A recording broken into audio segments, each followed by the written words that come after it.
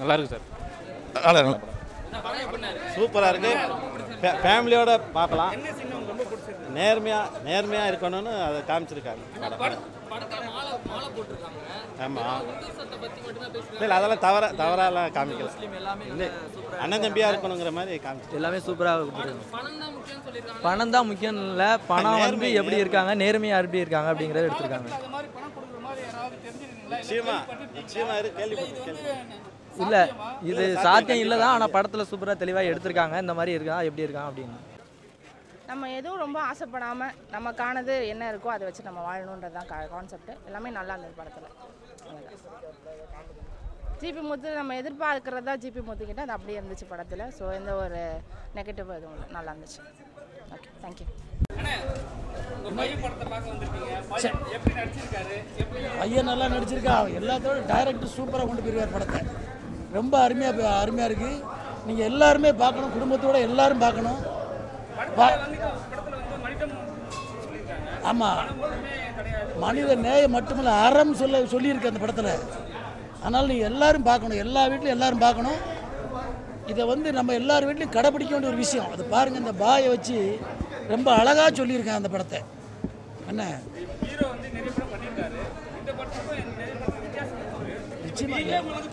நிச்சயமாக ஒவ்வொரு படமாக வித்தியாசம் பண்ணிக்கிட்டு இருக்காங்க. ஏன்னா அதுக்கு மேலே நீங்கள் தான் இருக்கீங்க, நீங்கள் தான் பார்க்கணும். என்ன படம் ரொம்ப நல்லா இருக்குது தம்பி. என்னம்மா படம் நல்லா இருக்குது. எல்லோரும் நல்லா பண்ணியிருக்காங்க.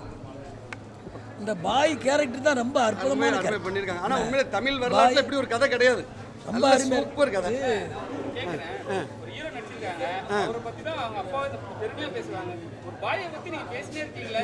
அதில் சொல்லப்பட்ட அறம் தான்.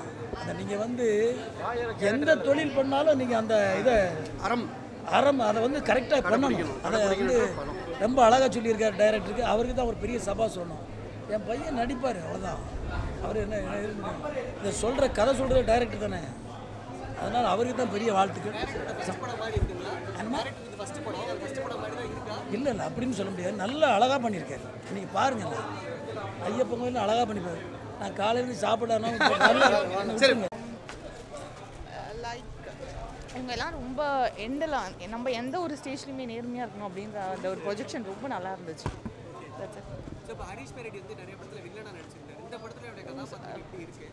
அந்த முஸ்லீமாக நடிச்சாரு, அவரே சொல்கிறீங்களா? அவர் நல்லா என்ன சொல்கிறது, அவரோட ஆக்டிங் ரொம்ப நல்லா இருந்துச்சு. எல்லா இடத்துலையுமே வில்லனாக அவரை பார்த்துட்டு இந்த இடத்துல வந்து அவர் நேச்சுரலாக அந்த ஒரு இதை கொடுத்துருந்தாரு. ஸோ ஹோப்ஃபுல்லி இது ரொம்ப அவரோட கேரக்டர் எனக்கு ரொம்ப டச்சிங்காக இருந்தது. நான் பார்த்துட்டு தான் சொல்லிட்டு தான் வந்தேன். நல்லா இருந்தது அவரோட character. Story wise also good. First half ஒரு மாதிரி இருந்தாலும் லைக் லாஸ்ட் ஹாஃப் வந்து ரொம்ப நல்லா இருந்துச்சு.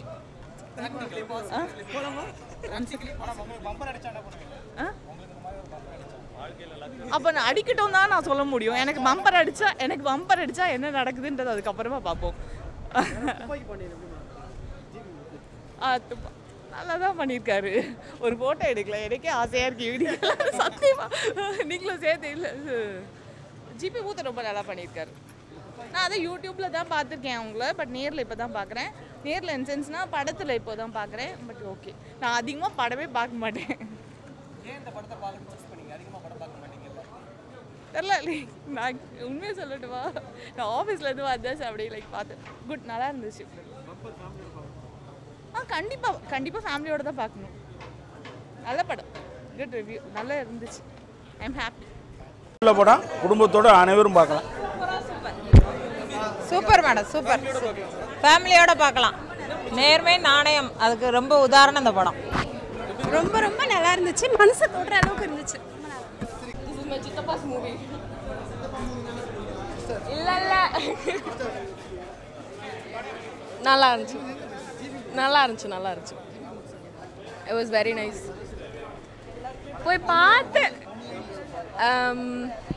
எப்படி சொல்ல, நாட் செல்ஃபிஷாக இல்லாமல் கொஞ்சம் நல்லா. எக்ஸாக்ட்லி. சாங்ஸ் எல்லாமே நல்லா இருக்கு. GB Muthu has done a very good job. ஆமாம் நல்லா இருந்துச்சு. அது நல்லா இருந்துச்சு. இருந்தால் நல்லா தான் இருக்கும். தேங்க்யூ. திரைப்படங்கள் என்பது வெறும் பொழுதுபோக்காக இல்லாமல் ஒரு நீதியை சொல்லுகிற, அன்பை போதிக்கிற, ஒரு நெகிழ்வுணர்ச்சியை தருகிற படங்கள் வந்து ரொம்ப அரிதாகிட்டு வர்ற ஒரு சூழல். அப்படியான சூழலில் ரொம்ப ஒரு மேன்மையான கருத்தை, ஒரு அன்பை போதிக்கிறது, மதம் தாண்டிய மனிதத்தை போதிக்கிறது, அப்படி ஒரு படம் வந்து ரொம்ப அபூர்வம். அப்படியான படத்தில் எனக்கும் ஒரு சிறிய பங்கை கொடுத்த தயாரிப்பாளருக்கும் இயக்குனருக்கும் மிகுந்த நன்றி. இதில் வந்து நான் மிகவும் நெகிழ்ந்தது, ஒரு குறைந்தது ஒரு 20 ஆண்டு காலத்திற்கு இஸ்மாயில் என்கிற கதாபாத்திரம், நண்பர் ஹரிஸ் பராடி அவர்கள் நடித்திருக்கிற கதாபாத்திரம் தமிழர்கள் மத்தியிலே வாழ்ந்து கொண்டிருக்கும். நிச்சயம் நான் சொல்லிக்கொண்டே இருக்கிறேன், அது தேசிய விருதை பெறும்.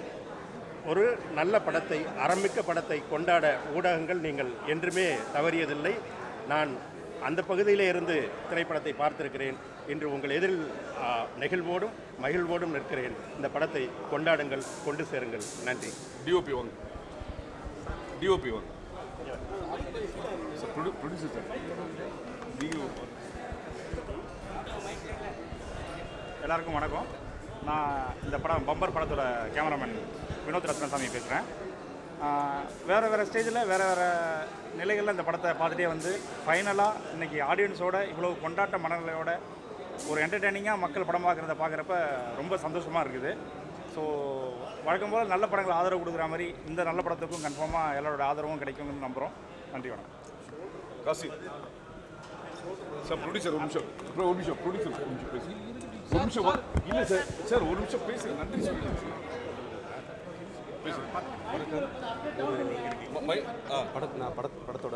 பம்பர் படத்தோட படத்தொகுப்பாளர் காசி சொன்னார். 2000க்கு அப்புறம் வந்து ஆக சிறந்த தமிழ் சினிமாக்களில் சொல்லிக்கிற மாதிரியான படங்களில் நானும் இருக்கேன். அதில் மொழி, அவியும் நானும், பெண்ணிலா கபடி குழு, அழகர்சாமி குதிரை, அந்த மாதிரி ஒரு தமிழ் சினிமாவில் சொல்லிக்கிற படங்களில் பம்பரும் இருக்கும் அப்படிங்கிறதுல ரொம்ப பெருமையாக நான் சொல்லிக்கிறேன். நன்றி. கார்த்திக்.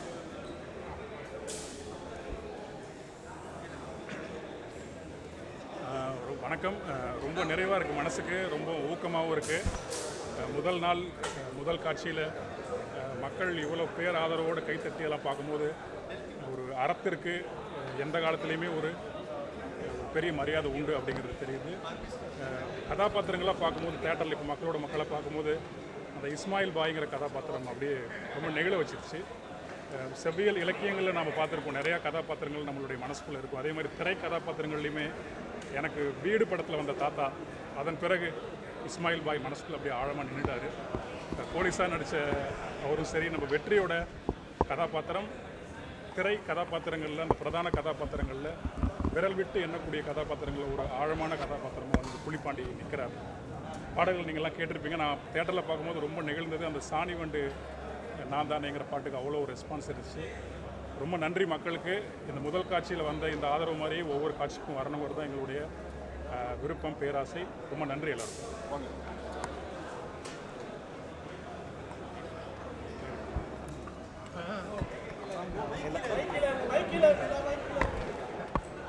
எல்லாருக்கும் வணக்கம். என் பேர் கல்கி. மண்டேலா A1 பாரிஸ் இப்படி வெற்றி படங்கள் நடிச்சிட்டு வந்திருக்கேன். இப்போது ஹீரோ வெற்றி நடித்த படத்தில் ஒரு வெற்றி படத்தில் இருக்கிறேன்.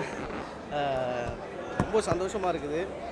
எனக்கு இந்த வாய்ப்பளித்த டைரக்டர் செல்வகுமார் சாருக்கும், தியாகராஜன் சார் ப்ரொடியூசருக்கும் இந்த நேரத்தில் ரொம்ப நன்றி தெரிவித்துக்கிறேன். ரொம்ப எமோஷ்னலாக இருக்குது. படம் பார்த்துட்டு, நல்ல படம் பார்த்துட்டு, நான் டைரக்டர்கிட்ட அடிக்கடி என்ன நிறைய டைலாக்கே கொடுக்க மாட்டேங்க, என்ன கேட்குறீங்கன்னா ரொம்ப சங்கடப்பட்டு கேட்பேன். படம் பார்க்கும்போது தான் தெரியுது இவ்வளோ நல்ல படத்தில் நம்ம இருந்திருக்கோம் அப்படின்னு சொல்லிட்டு. ஹரிஸ் ப்ரொடியூசர் வேறு லெவலில் பின்னிட்டாங்க.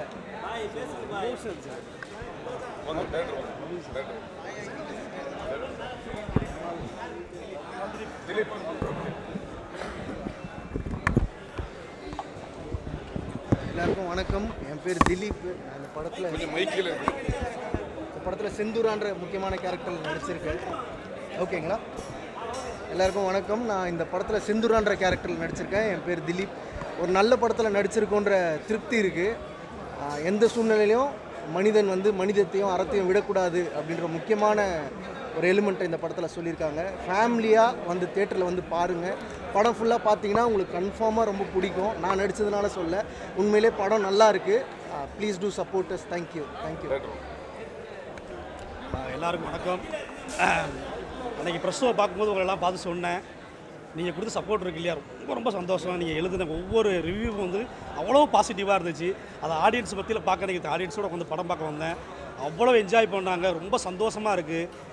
கிளைமாக்ஸில் அவங்க அடித்த விசிலும் அந்த கைத்தட்டலும் தான் எங்களுக்கு பம்பர். அதை எல்லா இந்த கரகோஷமும் இந்த விசில் சத்தமும் எல்லா திரையரங்களும் ஒழிக்கும் போது நாங்கள் வெற்றி பெற்றுருவோம். எல்லோரும் சப்போர்ட் பண்ணுங்கள். தேட்டரில் வந்து படம் பாருங்கள். ரொம்ப நன்றி. ஹரி சார். ஆக்சுவலி ஒரு படம் முடிஞ்சதுக்கப்புறம் நம்ம பேசக்கூடாது. ஏன்னா நம்ம படம் தான் பேசணும். இந்த படம் அவ்வளோ பேசியிருக்கு. அதுக்கு பிரதான இவர் தான், இந்த டைரக்டர் தான்.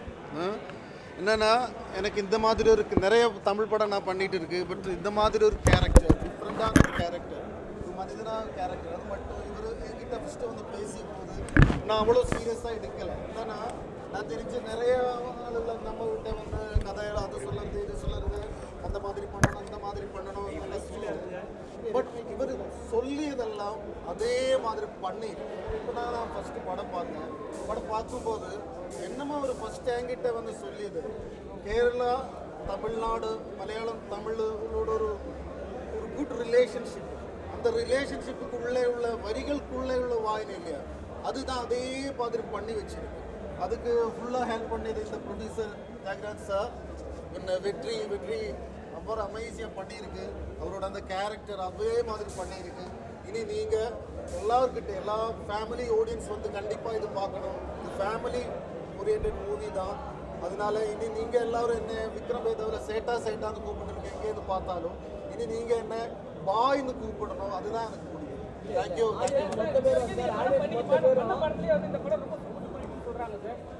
என்னன்னா எப்பவுமே உங்களை வந்து பேர் கூப்பிடுவாங்க. இப்போ வந்து எல்லாரும் எல்லா ரிவ்யூ கேட்கும்போது வாயோட ஆக்டிங் இதை கூட பற்றி பேசல. வாயோட ஆக்டிங் மட்டும் ஃபர்ஸ்ட் கிளாஸ்ன்றாங்க.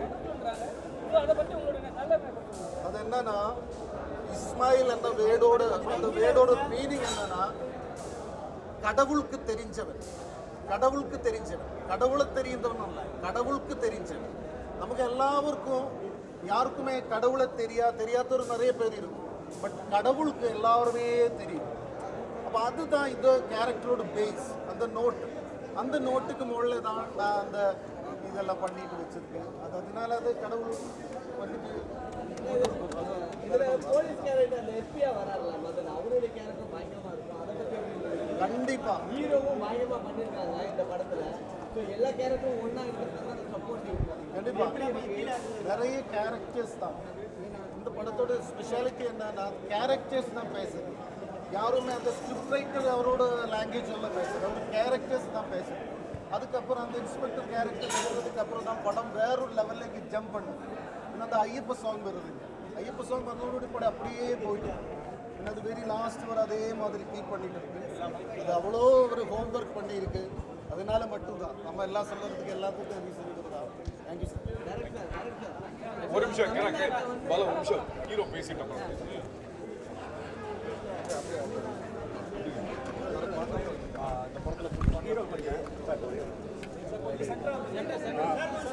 ஒரே ஒரு விஷயம் என்னன்னா, நம்ம எல்லாரும் வீட்லையும் பார்த்துருப்போம். அதாவது ஒரு தீபாவளி அது ஏதாவது பண்டிகைன்னா ஒரு மூத்த அண்ணன் இருப்பார். அவர் வந்து காசு எங்கேயாவது சேர்த்துட்டு வந்து துணி எடுத்து கொடுப்பாரு. கடைசியில் பார்த்தீங்கன்னா குடும்பத்துக்கெல்லாம் துணி எடுத்துருப்பாரு, அவருக்கு வந்து துணி எடுக்கிறது காசு இருக்காது. அம்மா பரிமாறும்போது பார்த்தீங்கன்னா சாப்பாடு எடுத்து வைப்பாங்க. எல்லாரும் சாப்பிட்ட பிறகு சாப்பிட வச்சுட்டு இவங்களுக்கு வந்து வெறுத்தேட்டி இருக்கும். அது மாதிரி வெற்றி தொடர்புடைய இது என்னென்னா, இந்த கதாபாத்திரம் தன்னை வந்து தியாகம் பண்ணிட்டு எல்லா சீன்லையும் மற்றவங்களை வந்து பெர்ஃபார்ம் பண்ணக்கூடிய கதாபாத்திரம். இது வந்து செய்யக்கூடிய துணிச்சலும் இந்த தன்னம்பிக்கை வந்து எத்தனை பேருக்கு இருக்கும்னு தெரியல. அவருக்கு தெரியும் இந்த சீன்கள்ல எல்லாம் நமக்கு பேர் கிடைக்காது, நம்ம வந்து ஒழுக்கமாக இல்லை, போற்றப்படுறது வந்து இஸ்மாயில் போற்றப்படுவாருங்கிறது அவருக்கு தெரியும்.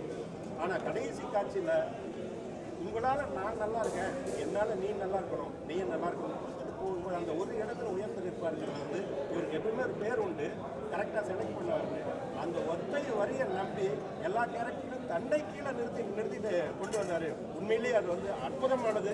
அவரை இன்னும் பெரிய உயரங்களை தொடரணும்னு நான் எங்கள் எல்லாரும் சார்பாகவும் கேட்டுக்கிறேன். உங்கள் சார்பாகவும் சொல்கிறேன். வாழ்த்துக்கிறேன். அந்த படத்தில் புலிப்பாண்டியாக பண்ணியிருக்கேன். நான் ஆல்ரெடி ஒரு 3-4 டைம்ஸ் இந்த படத்தை பார்த்துட்டேன். இந்த வாட்டி தான் வந்து ஜென்ரல் ஆடியன்ஸோடு பார்த்தேன். ஸோ ரொம்ப சந்தோஷமாக இருக்குது.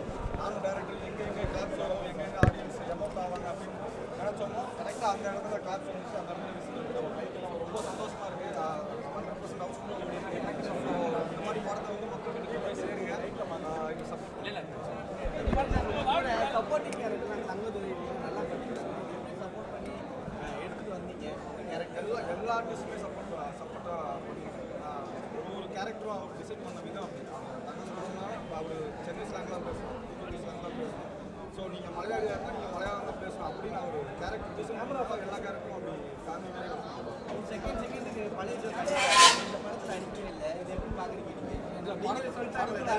படத்தில் அடிக்கல, கேமரா பின்னால் அடிச்சுக்கிட்டே தான் இருந்தது. அதெல்லாம் டேரக்டர் கட் பண்ணியிருக்கேன். எஸ்பி அவங்க போலீஸ் அவரும் மதன் அவர் மதன் இரட்டி இருப்பாங்க. மதன் அவர் இதுக்கு முன்னாடி என் கூட இன்னொரு படமும் ஒர்க் பண்ணியிருக்காங்க. நான் கேட்பேன் எல்லா படத்துலையும் போலீஸாக வரைக்கிறேன். ஸோ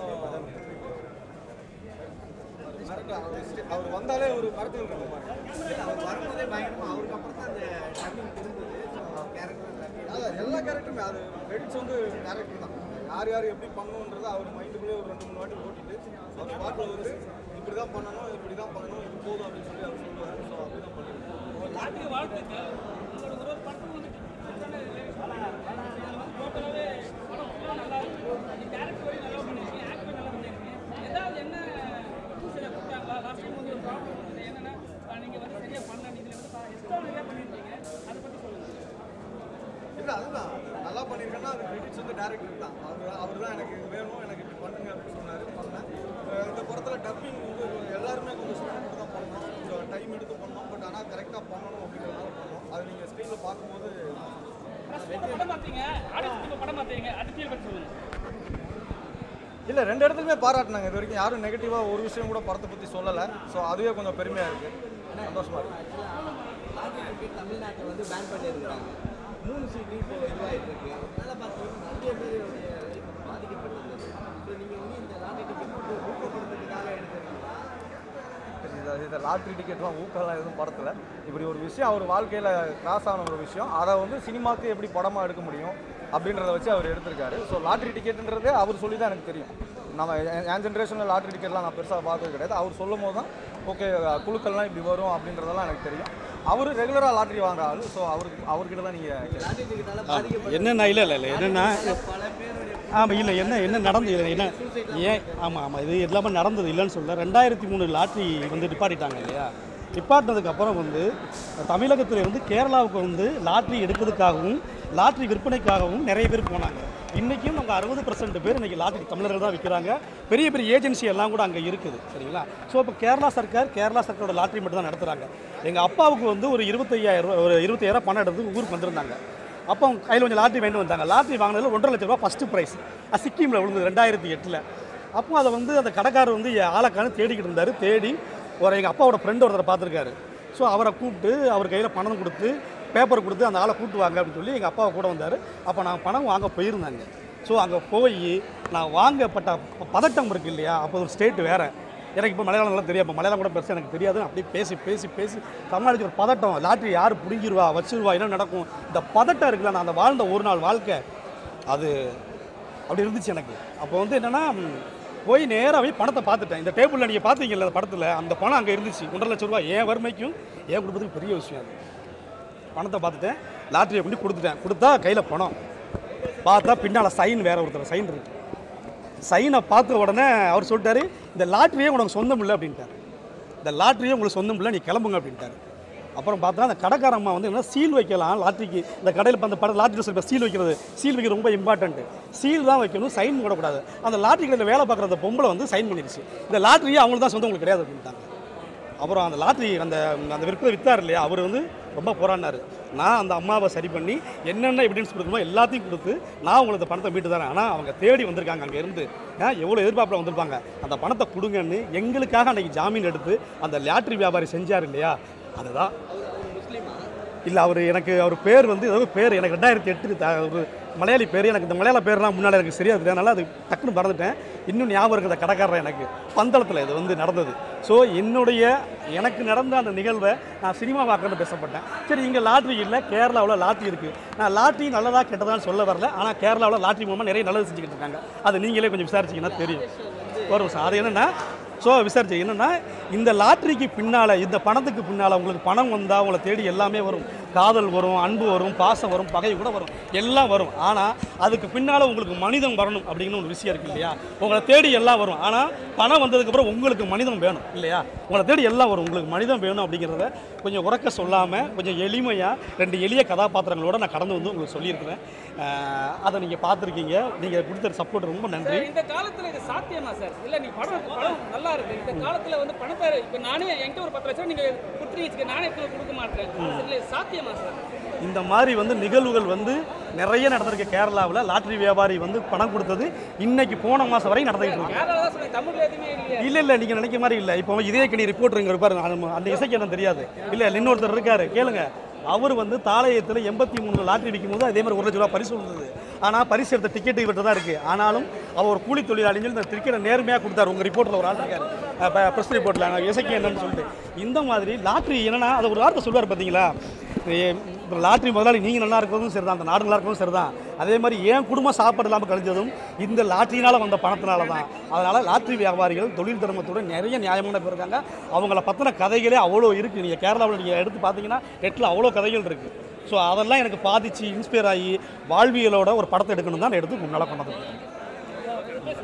இல்லை, நானும் டேரக்டரும் இந்த ஸ்கிரிப்டில் ரொம்ப வருஷமாக ட்ராவல் பண்ணிகிட்டு இருக்கோம். பட் இந்த ஸ்கிரிப்டுக்கான ஒரு கரெக்டான ப்ரொடியூசருக்காக வெயிட் பண்ணிட்டு இருந்தோம். அண்ணா வந்தாங்க சார், எனக்கு இந்த படத்துக்கு என்ன பண்ணணுமோ கரெக்டாக பண்ணி இன்னைக்கு உங்ககிட்ட கொண்டு வந்து சேர்த்துருக்கேன். ஒரு சார் மேலே மக்கள் கிட்ட கொண்டு போய் சேர்க்கறது உங்களோட எங்க இவரு இல்லை என்னன்னா ஒரு விஷயம் என்னன்னா, ஆனால் என்னன்னா அவருக்கு கொஞ்சம் இல்லை, எங்கள் சார் வந்து பேச கூச்சப்படுவார். என்னன்னா நிறைய கதைகள் கேட்டு நான் வந்து கிட்டத்தட்ட நிறைய ப்ரொடியூசர் சந்தித்தேன். கிட்டத்தட்ட 20க்கு மேலே பார்த்தேன். எல்லாமே பண்ணலாம் வைக்கிறாங்க. நான் போய் காலையில் கதை சொல்லி மறுநாள் அட்வான்ஸ் வாங்கினது இவர்கிட்ட தான். வாங்கி அண்டையிலேருந்து இன்னைக்கு வரைக்கும் நான் தான் ப்ரொடியூசராக இருக்கிறேன். அவர் இன்னும் அடிக்கிறாரில்ல, பின்னால் நான் தான் பேசுவேன், நான் தான் எல்லாம் பண்ணிக்கிட்டு இருக்கேன். நான் தான் ப்ரொடியூசராக இருந்தேன். அவர் எனக்கு எல்லாமே செஞ்சு கொடுத்தாரு. அவர் கைத்தார் பக்கம் தான் எங்கள் ஊர் அந்த ஸ்லாங்கு நம்ம மனிதர்கள் காமிக்கிறோமா ஒரு சினிமா எடுப்போம்னு சொல்லி அந்த இதில் வந்தவர். ஸோ அவர் எல்லாரையும் சப்போர்ட் பண்ணுங்கள். பம்பர் தானே, ஏன்னா எங்கே இருங்க, நான் எங்கேயோ இருந்தேன், எப்படியோ வாழ்ந்தவன் இன்னைக்கு இவ்வளோ மீடியா முன்னாடி டேரக்டர் ஆகியிருக்காரு இல்லையா? எது முஸ்லிம் கேரக்டர்ல அவர் எப்படி ஃபிக்ஸ் பண்ணீங்க? இல்ல அதுக்கு தான் நான் சொல்றேன். ஏன்னா அவர் வந்து எப்பவுமே எல்லா படத்துலயும் நிறைய படத்துல ஒரு வில்லத்தனமா தான் நடிச்சிட்டு இருக்காரு. ஏதாவது ஒரு குழப்பம் பண்ணுவாரு, ஏதாவது குடும்பத்தை சீரழிச்சு. இந்த கேரக்டர் வந்து அவ்வளோ அழகா பண்ணியிருக்காரு. என்னன்னா எல்லாரையுமே அவர் வில்லனா பார்க்கக்கூடாது, நடிகராக பார்க்கணும். அவரோட நடிப்பு திறமை என்னன்னு எனக்கு தெரியும். நிறைய மலையாள சினிமா பார்க்கறதுனால அவர் எவ்வேறுபட்ட ஆக்டர்னு எனக்கு எல்லாம் தெரியும். நானும் அவரும் வந்து ஒரு படம் நடிச்சிருக்கோம் பகிரங்க ரூபாயில். அப்போ இவருடைய லேர்னிங் பண்ணிக்கிறது நடிப்பை எல்லாம் பார்த்தேன். ஆனால் இவர் வந்து எனக்கு நடிச்சிருவாருன்னு தெரியும். ஆனால் அந்த உருவத்தை செட் பண்ணது வந்து பட்டம் ரசீது மேக்கப் மேன் தான். அவரு தான் வந்து எனக்கு வந்து இந்த கதாபாத்திரத்தை சொன்ன உடனே அவர் சம்பளம்லாம் பேசவே இல்லை, நான் ரெடி பண்ணி தரேன் அந்த கதாபாத்திரத்தைன்னு சொல்லி அவர் வந்து இந்த கதாபாத்திரம் ரெடி பண்ணார். உண்மையிலே யார் பட்டம் ரசீது சார் அவர் ரெடி பண்ணி எனக்கு ரொம்ப சந்தோஷமாக இருந்தது. நடிப்பை பற்றியெல்லாம் நான் சார்ட்ட எதுவுமே சொல்ல வேண்டாம். சார் இதான சீன் சம்பவம் அப்படின்னு சொன்னால் போதும், வேறு ஒன்றுமே இல்லை, அது வாழ்ந்துட்டார். நம்ம ஊரில் இந்து முஸ்லீம் ஒற்றுமைன்றது கொஞ்சம் சில நாளாக வந்து பிளவு ஏற்படுத்திட்டு இருக்காங்க. இந்த படத்தை அது ஒற்றுமை நல்லா காமிச்சிருக்கீங்க. இது எப்படி இஸ்லாமிய சமுதாயத்தில் உங்களுக்கு நண்பர்களாக நிறைய பேர் இருக்காங்க. ஏன் மாமா மச்சான்னு பழகிறதே நம்ம அப்படி தானே பழகிட்டு இருக்கோம். ஆனால் இன்னும் நமக்கு இன்னும் ஃப்ரெண்டு இல்லாமல் இருப்பாங்க, நம்ம பிரியாணி வராமல் இருக்குதா? ஏங்க அந்த சின்ன வயசுலேருந்து இன்னைக்கு வரைக்கும் நம்ம ஃப்ரெண்டு அப்படி தானே இருப்போம். நம்ம இங்கே போய்க்கலாம், நம்ம வந்து இப்போ என்ன சொல்லுவேன், நான் வந்து முஸ்லீமை நல்லா காமிச்சிட்டேன், அவர் சகோதரர்கள், அவங்க நம்ம சகோதரர்கள்லாம் சொல்ல வேண்டிய அவசியம் இல்லை. ஆல்ரெடி அவன் சகோதரன் தான், மாமன் மச்சான் தான். அது எதுக்கு நம்ம சினிமாவில் வந்துட்டு வேறு நம்ம சகோதரன் சொல்ல வேண்டிய அவசியமே இல்லையா? இஸ்லாம் சமுதாயம் காமிச்சிங்க, பாரதிய ஜனதா இருக்கு, பிஜேபி இருக்கு, அவங்க வந்து பார்க்கக்கூடியவங்க. இது வேண்டாம். என்னன்னா நான் மனித நேயத்தையும் ஒற்றுமையும் தான் சொல்கிறேன் இல்லையா? நம்ம அதை பற்றியே பேசிடலாம், அது ரொம்ப நல்லா இருக்கும், இந்த படத்துக்கும் ப்ளஸ்ஸாக இருக்கும். நீங்கள் சப்போர்ட் பண்ணுங்கள், நீங்கள் கொண்டு போய் சேருங்க. ரொம்ப தாழ்மையான வேண்டுகோளாக முன்வைக்கிறேன். ஏன்னா உங்களால் தான் முடியுங்கிறது எனக்கு நான் அன்றைக்கும் சொன்னேன், இன்றைக்கும் சொல்கிறேன், எப்பவும் சொல்கிறேன். சரிங்களா? ரொம்ப நன்றி, எல்லாருக்கும் நன்றி, வந்த எல்லாருக்கும் நன்றி.